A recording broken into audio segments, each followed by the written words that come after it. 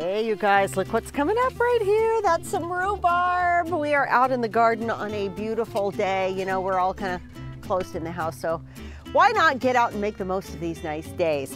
I'm out cleaning up my flower beds. It's a great time to do that. Just rake it all out of there, all the dead material.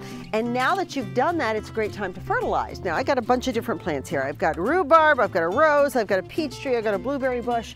All of those can require kind of different fertilizers, so just look online as to what various plants like.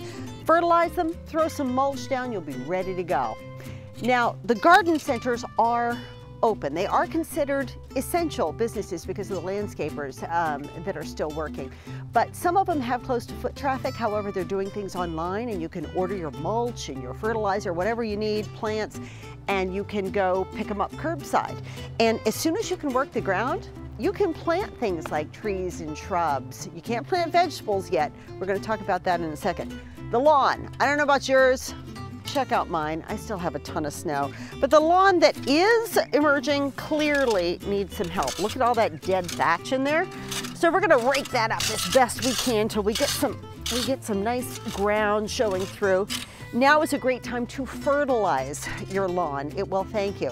I'm surrounded by pine trees, so I need a lot of lime. That offsets the acidity of the pine needles. Some people don't need that. Best thing to do, take a soil sample, send it to the Cooperative Extension. The nurseries have those little sample boxes for you.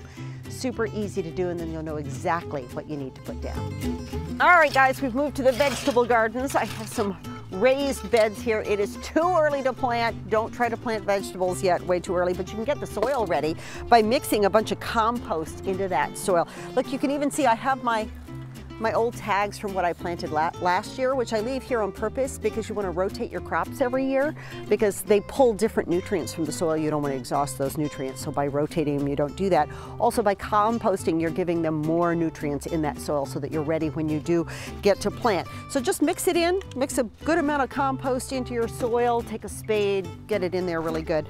Come Patriots Day, you can start thinking about planting your crops that can deal with cold weather, those being peas and carrots and broccoli and cauliflower. Spinach is actually pretty hardy as well. But until then, just get the soil ready here. You know what you can plant right now though? Pansies. So they are everywhere at the garden centers. Now some are hardened off, some are not. So be sure to ask. If they are not hardened off, that means you're gonna have to bring them inside in those pots on colder nights. If they are hardened off, they should be ready to go to be left outside. But there are some things that you can at least start now indoors. So let's talk about that. I love these little things. They're super cheap. I like the bigger ones over the little ones.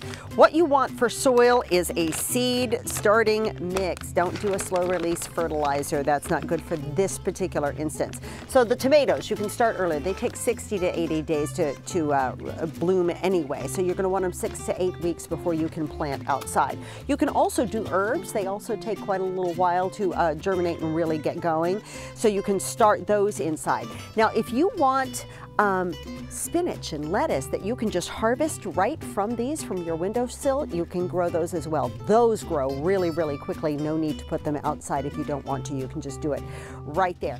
So I'm going to moisten this soil, and just ignore my mic cord. That's what that is. I'm going to moisten this soil just a little bit for planting, and then you're going to put a couple of seeds per pod.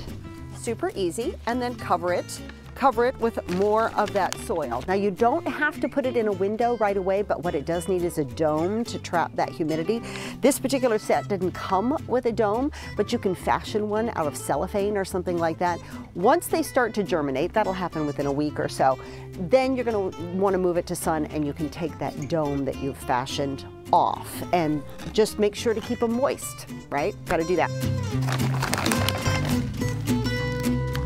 The other thing I like to do is I love bulbs. I love these caladiums and the dahlias and things like that. Those I can pot now, but they are not hardened off. Again, like with the pansies, you got to make sure they get hardened off. You're going to have to bring them in and out until it gets nice and warm inside. For this, you can use something like a Miracle Grow or a slow release fertilizer that'll just make them that much bigger. You're going to plant them about 3 times the size of the bulb deep into the soil. Keep them moist. And I got a lot of work to do. I hope you guys have fun with this.